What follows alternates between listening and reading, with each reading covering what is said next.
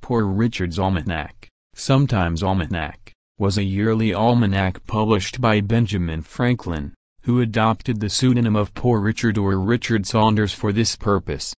The publication appeared continually from 1732 to 1758. It sold exceptionally well for a pamphlet published in the American colonies. Print runs reached 10,000 per year.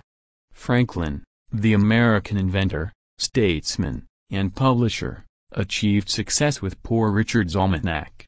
Almanacs were very popular books in colonial America, offering a mixture of seasonal weather forecasts, practical household hints, puzzles, and other amusements. Poor Richard's Almanack was also popular for its extensive use of wordplay, and some of the witty phrases coined in the work survive in the contemporary American vernacular.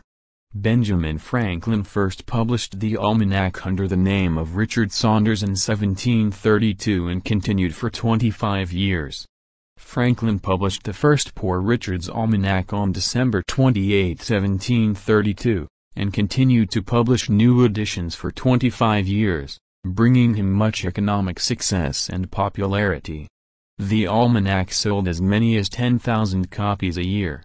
In 1735, upon the death of Franklin's brother, James, Franklin sent 500 copies of Poor Richard's to his widow for free, so that she could make money selling them.